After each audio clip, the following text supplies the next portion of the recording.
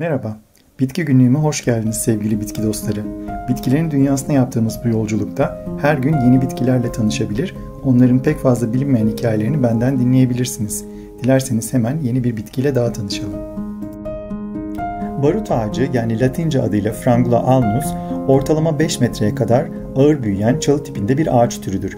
Kuzey yarımküreye özgü bir bitki olan barutağacı, Türkiye'nin Kuzey Anadolu dağlık bölgelerindeki nemli ormanlarda sakallı kızılağaç, doğu kayını ve adi gürgen ile bir arada yetişir. Olgunlaştıkça kırmızıdan morumsu siyaha dönüşen meyveleri vardır. Kültüre de alınmış olan bitkinin bahçelerde kullanılan dekoratif alt türleri bulunur. Çiçeklerini Mayıs ayında açmaya başlar ve Ekim'den itibaren tohumlarını olgunlaştırır. Yarı gölge ve nemli toprakları sever. Soğuğa ve neme karşı da dayanıklıdır. Bu nedenle bataklık ve fundalıklarda daha sık görülür. Fakat şiddetli rüzgarlara ve kuraklığa dayanamaz.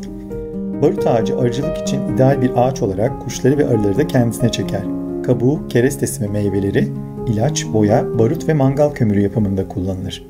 Tohum, daldırma ve çelik yöntemleriyle kolayca üretilebilir ve hızlı çimlenen bir ağaçtır. Orta Çağ döneminde cebinizde birkaç barut ağacı yaprağı taşırsanız mahkemelerde davanın sizin lehinize sonuçlanacağına inanılırmış. Ağacın bir dalını kapınızın üzerine asarsanız evinize büyü etki etmezmiş. Büyünün kaynağı cadıların da sevdiği bir bitkiymiş aslında bu barut ağacı. Onunla korunduklarına ve onun kendilerine şans getireceğine inanırlarmış. İzlediğiniz için teşekkürler. Bitki günlüğümün daha fazla bitki severe ulaşabilmesi için abone olmayı ve beğendiğiniz videoları sevdiklerinizle paylaşmayı lütfen unutmayın. Bol çiçekli günler dilerim.